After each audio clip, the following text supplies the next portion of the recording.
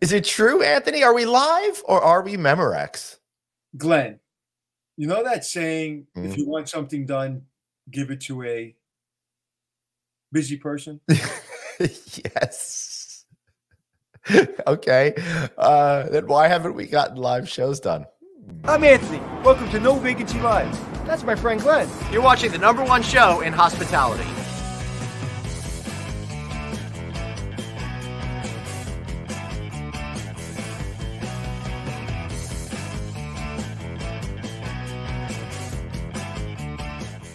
Everybody, welcome to No Vacancy Live. That's Anthony Melchiori. I am Glenn Hausman, and we are really putting back the live in No Vacancy Live today. Great to see you, Anthony. Sorry we haven't been around. Great to be seen. Last You're couple talking weeks. off camera saying that we haven't spoken and I'm blaming him.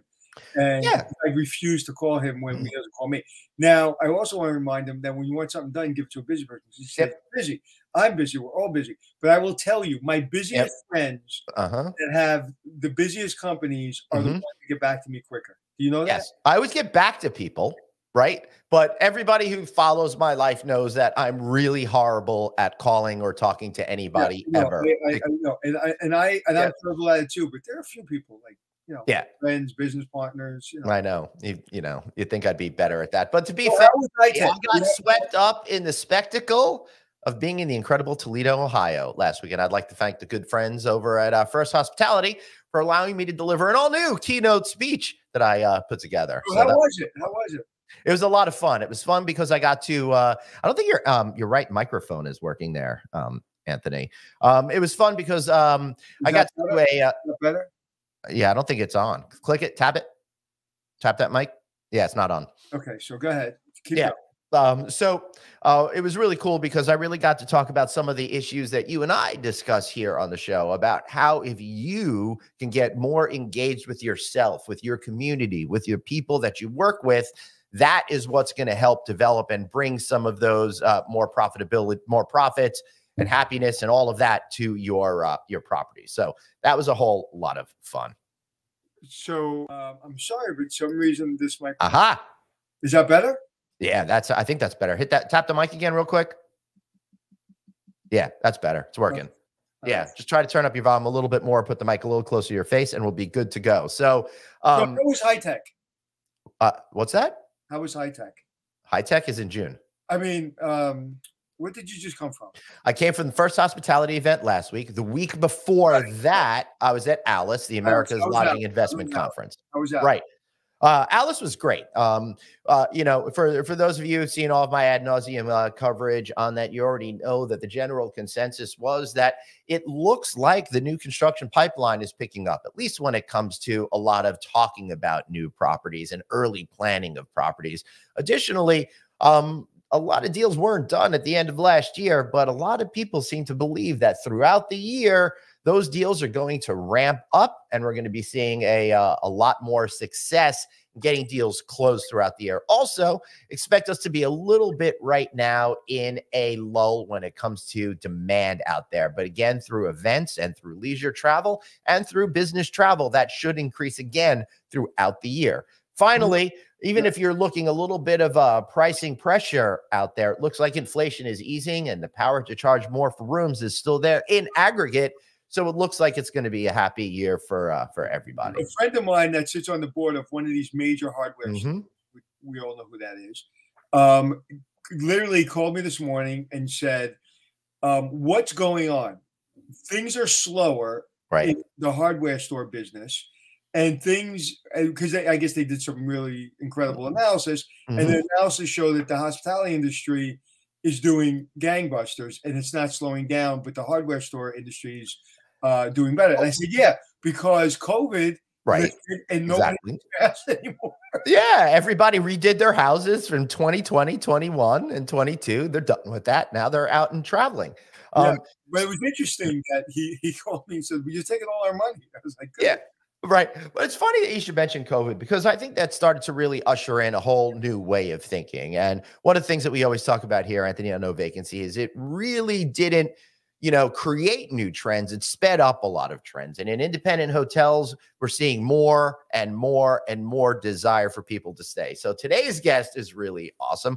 We've got Saxton Sharad. He is the founder and CEO of Revival Hotels. Now, he's been around, and I know you're still a young guy, but you've been around career-wise. Not only did you found this company, you were at Graduate Hotels, you were at AJ Capital Partners, you were at Hotel Ave. So you're probably really itching to kind of redefine where you're at after all that experience. Absolutely. Thank you so much for the great introduction, Glenn. Anthony, thanks for having me on. No, excited to talk about it. Young guy.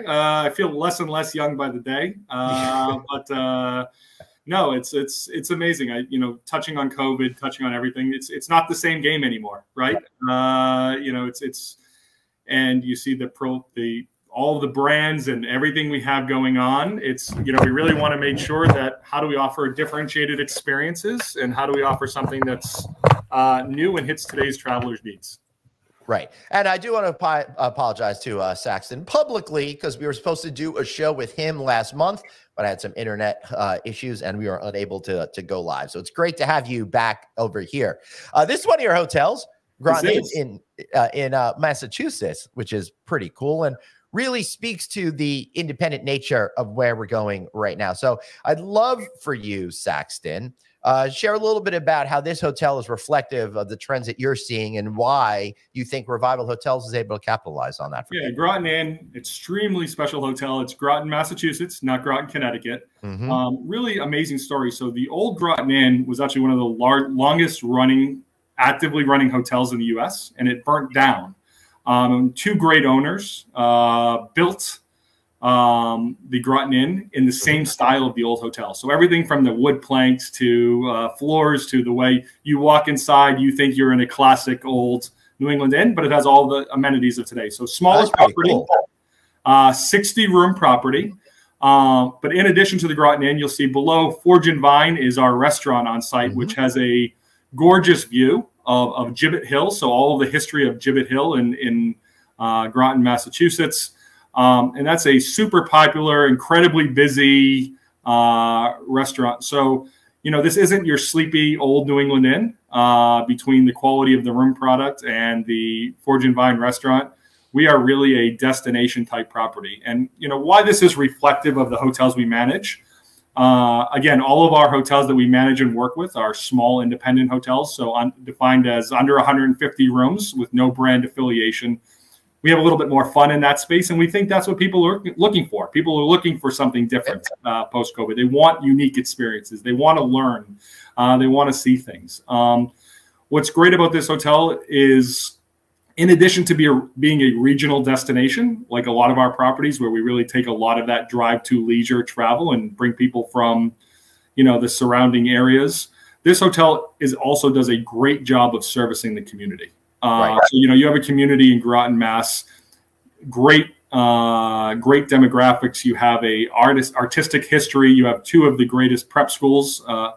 Both were rivals. I didn't go to either of them, so it's hard calling them the greatest, but Groton Academy and Lawrence Academy.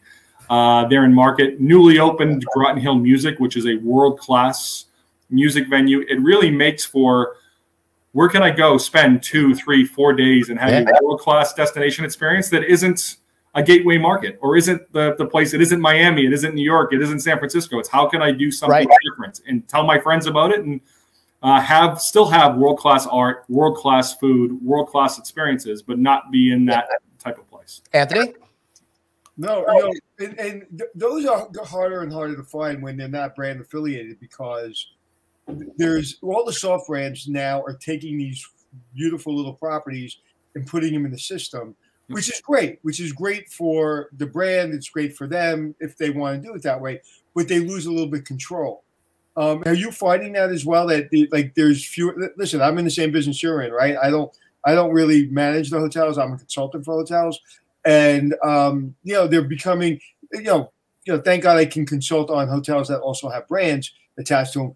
But the independent hotel are fewer and further between. Absolutely. And for those who know me or you don't see me sitting down, I'm 6'7". So really do people. No way. Yeah. So really people don't refer to me as David very often, but it is the David versus Goliath model. I mean, that's the world we live in today. And revival, you know, Glenn mentioned some of my experiences, the whole revival concept, everything we do, whether it's the management side, the consulting side, some of the new things we're launching, everything we do is how do we empower these independent hotels to compete with and offer a great product that goes up against the big brands, right? It shouldn't be a roll of the dice, right? And we've all rolled that dice, right? Where we stay in an independent hotel, we bring our partner, we bring our wives, we bring someone, and it's, oh my God, is it going to be as nice as the pictures are online? Or, oh my God, you know, what's it going to be like? It's hard. Obviously, the brands have a huge advantage in that consistency level, right? That we don't have in the independent space. But to your point, Anthony, in the independent space, we don't have those handcuffs, right? Or we don't have those things that we have to be forced into doing things certain ways. So we can create a more unique product, I find, a lot of ways. And it's how do we focus on that? How do we do it, right? And the last thing is, if we try to operate a hotel the same way that a big brand operates a hotel, we'll lose, right? We're going to lose every day of the week. The big brands are amazing at what they do. Hilton, Hyatt, Marriott, Wyndham, insert here. They are incredible. They have an army. They've been doing it forever. Every piece of technology, they know it all, right? Yep. How do we, if we try to operate the exact same way they operate, they're going to be better. So to me, that is thinking different. Their technology, some brands, I will just say, is not up to where it needs to be. Oh, I agree. Technology is crazy, Anthony. We know that. We've been in this business long enough, right? 10 years ago, you had 3 choices and you had to use it. Now, between PMS, POS, revenue management software, how do you build these best-in-class tech stacks that are lightweight, more interesting? And you know, there's some out there that we work with, and we try to me, it's when we meet most of these small owners aren't hotel people, right? They don't even know the difference between PMS or POS, never mind who the systems are, right? So it's how do we first introduce them to these systems? And then how, through our network, can we provide them with pricing and opportunities that allow them to have it at the same cost that a large hotel brand has it at so that they can stay competitive?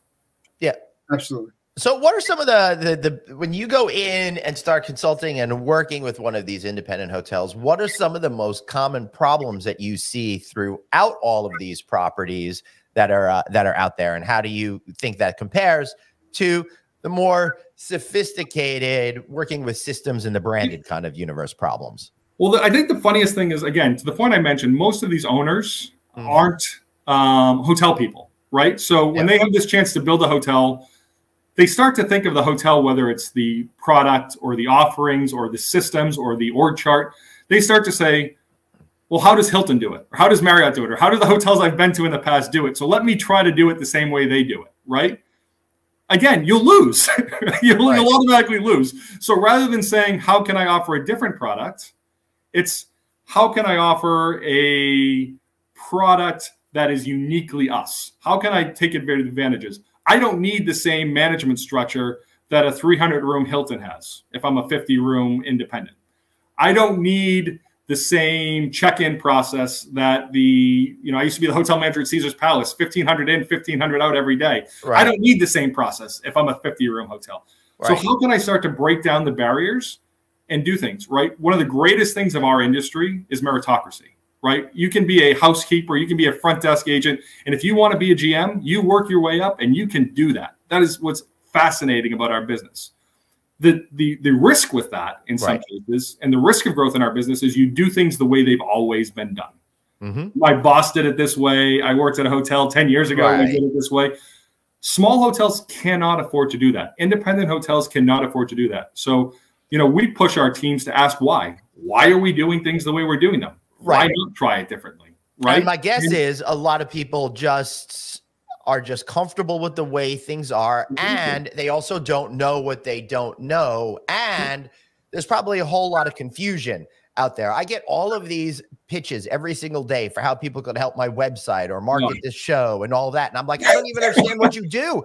Tell them not to email me either, please, Glenn. I mean, my box is full of it, and like, if you don't know, you know, you kind of get so much that you shut down, right? It's paralyzing. And not only that, right? If you don't know, one of the things we find when we go into these companies, The other thing about our management group that's different is our fees are actually based on GOP, a share of profit, rather than traditional top line. So we care about profitability just as much as our owners, right? We believe in partnership and aligning that way.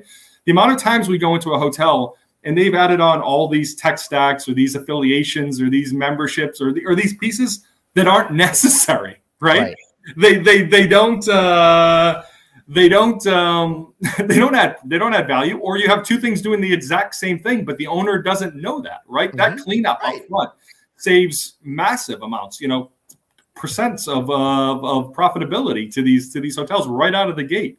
But you can't fault them, because if you told me tomorrow to go run a dental business or go run a law firm or go do something like that, I would fail as well. So one thing you would do before you opened up that office building or whatever it is, you'd go to the expert and say, correct, tell me everything I shouldn't do.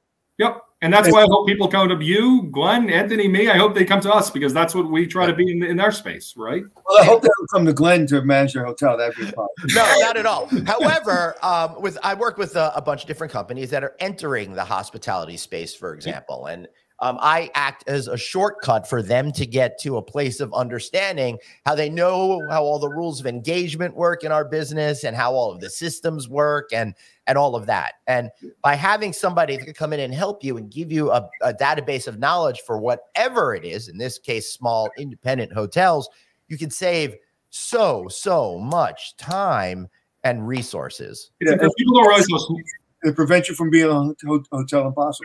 Yeah, that's right. People don't realize how small the network is, right? I mean, think about it. You mentioned the companies I've worked for, the companies you all have worked with, right? Like, it's a small network. You go to Alice, you see the same 20 group of people that you know everywhere, right? And it's I always say I'm forget 6 degrees of Kevin Bacon. I'm 5 degrees of Saxton. You call somebody in this space, I'll get you in touch with the person you need to be in touch with, right? And that's the value you can bring. So 2 degrees of Glenn Houseman. 2 degrees of Glenn Houseman. I think that should be your next podcast, right? Yeah, for sure. I think that's really funny. You get to this point where they don't know what they don't know, right? So how do you get in there and think about, advising them in order to educate them so they could be off on their own being successful? So I'll always say, my partner, when I started Postscript, my partner at Hotel Ave, Michelle Russo, had this line that said, good people want to do good, right? Like kind of easy, right? Good people want to do good. Right. First off, what we have to do is we have to make sure we have good people, right? And not that we go in and call, frankly, we keep everybody in the organization, but we want people to know what good is. I think part of our business is it's so repetitive. Right? It's the same check-ins every day. It's the same cleaning rooms every day. It's the same making entrees every day, that you start to forget what is good. And with so many people having little visibility to P&Ls or understanding the goals of the business, it's complete immeasurability, right? Like, what made me do well today? So the biggest thing we start with is actually showing someone, what are our goals? What is good? What isn't good? And then how do we get to good? And what that does is, first off, it gets people tracking in that direction, thinking the right way, but that's where the creativity starts, right? That's, we play, we do a bunch of games and exercises and starting to make people think, how can I think if I want to get to X, right? What can I change to get there quicker? What can I change to get there better, right? And it's that process change mindset that is really what we install that start to get people in place. Things like tech stack, super important. Things like partnerships, purchasing partnerships, all of that, it's super important. But I can layer that in over the first couple months.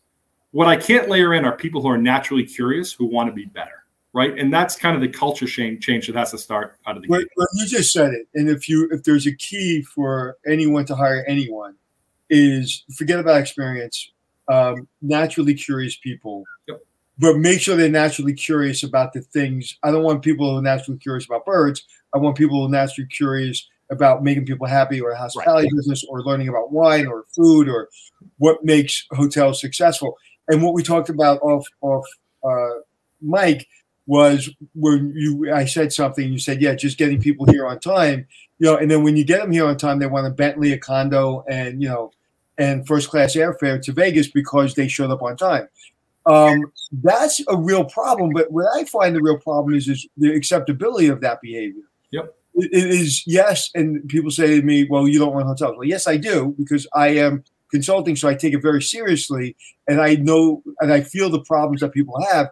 But at the end of the day, the one person that is showing up on time and is really good will stop doing that if you let 2 and 3 people not do that. Sure. So you've got to protect that one person who's a superstar and go a little light, like everybody's going light right now. And we've got to show that that is unacceptable. Flexibility is acceptable. Having a schedule that works for you is acceptable. Giving us your opinion is acceptable. Wanting my job is acceptable. What's not acceptable is making a contract, verbal or otherwise, with an employer saying, yes, I work 3 days from the hotel and 2 days from home, and I will be available from 8 o'clock to 4 o'clock, whatever. That's a contract. Just abide by that. Everything else, we have to, as they're older, at least me, the older generation, understand that the freedoms that are allowed now by technology are the freedoms I wish were available to me. I'm able to do today, just today, I am able to mix my family personal life with my business life flawlessly. I'm busy until 6 o'clock tonight, but about 3/4 is business and about 1/4 is personal stuff. Mm-hmm. Because of the flexibility of technology. However, so all that's great, but we've got to stop allowing mediocrity. Yep. You know, it's when you want that, you know, you want it both ways. You can't have it both ways. Yeah, I work with this amazing owner. He owns these 2 luxury properties in Belize, actually, which I got to go down to Belize recently. Awesome. Mata Chica and Gaia Resort. Beautiful. What did you say, Saxton? Live show from Belize? I'm sorry? Is that, yeah, I think it's a great idea. I'm down. Live show from Belize. We should do it. What's the name of the place? So Mata Chica is on the beach. It's great. And their sister property is Gaia, which is actually located in the rainforest. 2 beautiful, experiential, high-touch, high-design resorts. And I was speaking with my client, the owner, who's amazing, yesterday, and we were talking just about this. The second you let one person start to slide from accountability, you lose a culture of accountability. And accountability doesn't mean discipline. Accountability doesn't mean any of that bad stuff. But to your point, Anthony, you make a contract. People need to be held accountable, right? I'm making a commitment to you. Please make a commitment to me, so then I can make a commitment to my guests. You know, as someone said to me last week, it was actually the provost of FIU.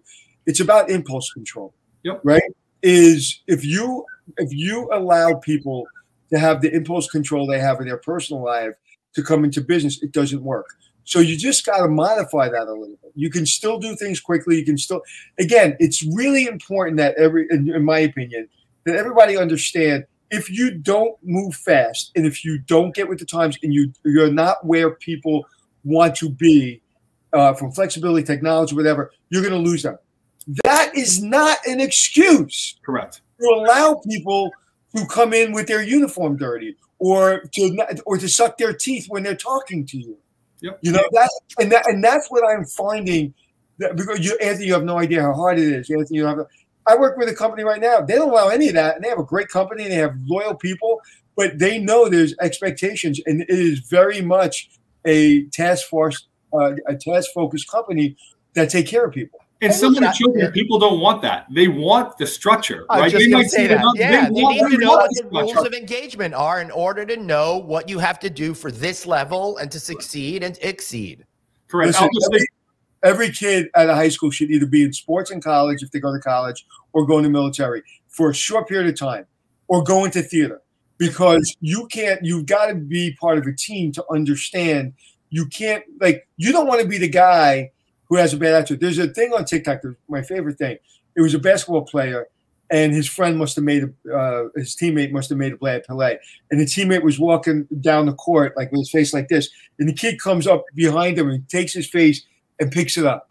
And that to me is everything, right? It's like he didn't allow him to be negative on himself.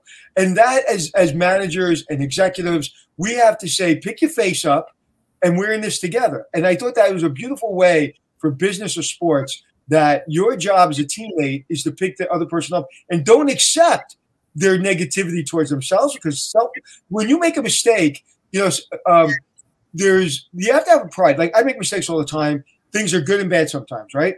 But the one thing I don't do is give up on myself. The one thing I don't do is hold myself to a lower standard. I'm going to fail in life, but that doesn't take away my feeling of myself and my credibility to myself.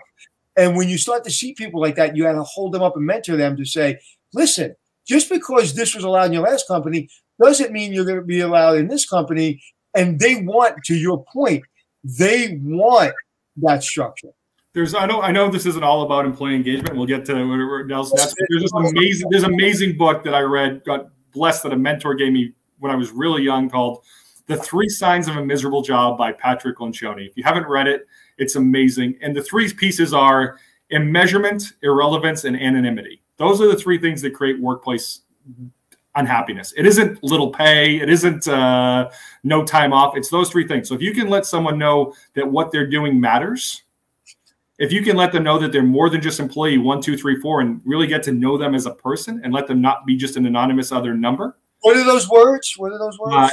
Immeasurement, irrelevance, and anonymity. Those are the 3 parts of a miserable job. And I think, again, 401k, work from home, all of this is important. But if you can really get your staff and you can play on those 3 things, you'll have a very loyal staff that give great service to our guests. It's interesting. If in my book show up, I have 5 words, and one of them, the most important one, is relevancy. Yep. Because if people don't know you exist, it doesn't matter. It doesn't. And sometimes I want to be, irrelevant. I just don't want to be around, and then sometimes I want to be relevant. But I choose that. But you cannot be successful and not let people know you exist. And even in the job market, even if you're working in hotel and accounting, every once in a while, you got to show up.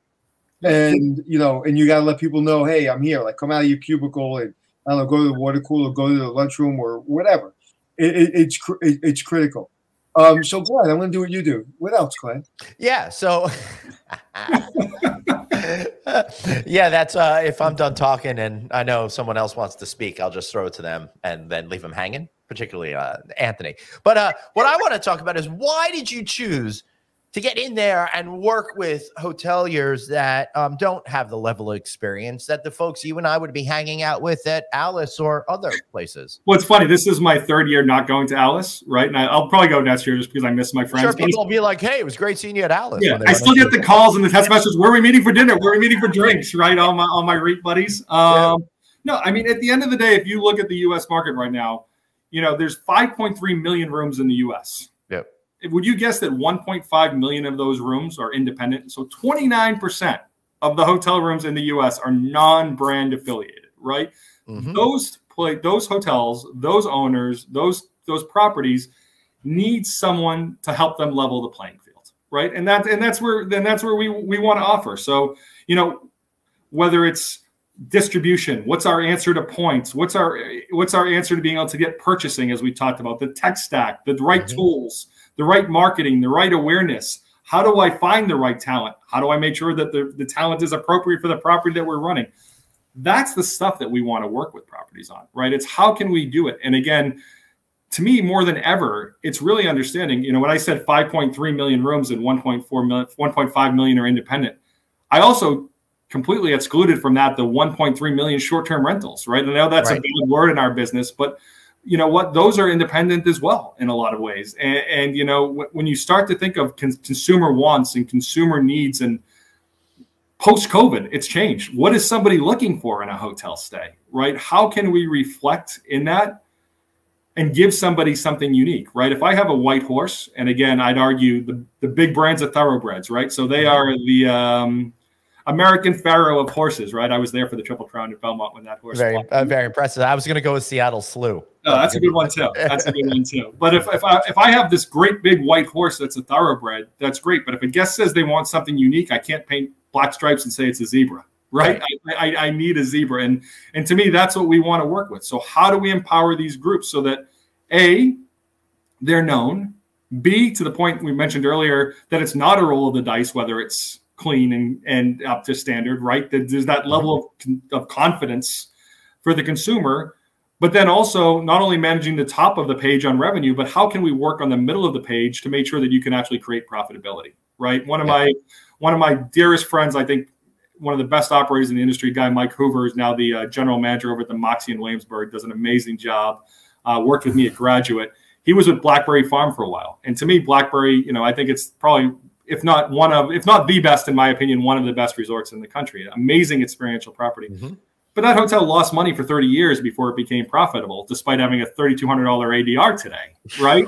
At the end of the day, if you want to offer an independent hotel, you want to offer a great experience, you know what? You should also want to make money, right? You don't want to have to lose money for 30 years to get there. So how can we come in? How can we work together? How can we partner? How can we bring our relationships, our experience, our network, and start to give you the tools that you can start to manage the middle of the page, just like a big brand does, without the 8, 9, 10% franchise fee? You know, what I found to be successful in my business is don't have all the answers and don't give all the answers. Is to work as a partnership. Ask a lot of questions because not everything happens. And I'll tell you what people want more than anything today. As all travelers, especially me and Glenn, we're in a hotel every week. I actually be in one next week and the week after. The one thing that people want, whether you're an owner or hiring a management company, or whether you're a guest staying there or whether you're an employee, friction-free. Yep. Right. We talked about that, but everybody wants friction-free everything. The reason we like our benefits on the airline that we fly is because you're in the Delta Sky Lounge and you're upgraded without asking. You're just there. Yep. Right. And the reason I stay at certain hotels is because I'm there. The clients I stay with, or they stay with me because there's no friction, man. I just want to make this easy. And at a point in my life, like I have the flexibility to do that. And I think that a lot of businesses, a lot of management companies and consultants want to prove their value by giving information just to give information. And if you're comfortable in what you do and you know how to move the needle, and I always say it, if you know how to run a P&L and you know cash flow, that's 90% of the battle, because all your decisions you're making, you're tying into that, and then you can make valuable decisions. So if somebody says, should I have turn down service in the 4-star hotel? What's your P&L look like? Let me see. We're not going to get there. We're not going to get there, but I want it. Okay. Can we raise rates by 20%? No, we can't. Not in this market, not this hotel. We can't do it. But if we give turn down service, we can't. No, we can't. Yep. You have to be realistic, right? Like you have to be realistic with what you have. Anthony, you are speaking, and I think that's, again, the REIT owners aren't thinking that way, right? In most cases, your big institutional owners are looking at what their quarterly returns and their investment reports, right? But a lot of these independent properties will go to a hotel and they'll come back and say, oh, I just went to this hotel and they had this amenity. I want to bring it here. Right. Sometimes you can do that. It's great. But other times you have to say to yourself, you're not that hotel, right? To your point, you can't have turned down. Your market won't support the rate to do that. And others you can. You have to listen. And I think one of the other things you talk about listening, we do a lot of process change in the consulting firms I've run in the past, whether it was Postscript or I worked for Carpedia, a lot of process change. I never came up with the great ideas. I still don't come up with the great ideas, right? The great ideas come from the team. It's listening to the housekeepers. It's listening to the front desk agents. It's listening. What are the things, to me, if you want to know what someone likes on a dish or doesn't like on a dish, or if your portion size is appropriate, talk to the dishwasher, right? That person knows every plate, what's getting thrown away on every plate. Those are the people to get that information from and listen to, so you can actually make decisions, Anthony, to your point, that make a difference for that bottom line, right? If I great example, Groton Inn, right? We have these awesome water stations on every floor to save the environment, plastic bottles in room. When we took over, every room was set up with a glass bottle. So you would take your glass bottle, you would go to the water station, you would fill it up, right? First off, it's a pain for the housekeepers to bring the glass bottles to the room. Second of all, when I come back from my great dinner at Forge and Vine, I now have to go to my room, get my glass bottle, go to the station, fill it, and come back. So the housekeepers were like, why do we keep it there? So I said, why do we keep it there? So we simply moved all the bottles to an area near the water station. You go fill it, you bring it to your room. Now the housekeepers, their job is easier. They're not setting every room with these glass bottles. The guest experience is better because they're not going to the room to retrieve the bottle, to bring it there, to bring it back. Everybody wins. I took over the hotel. When I took over the hotel, I wouldn't have known that, right? I mean, but it took me to listen to a housekeeper to say, why do we do this?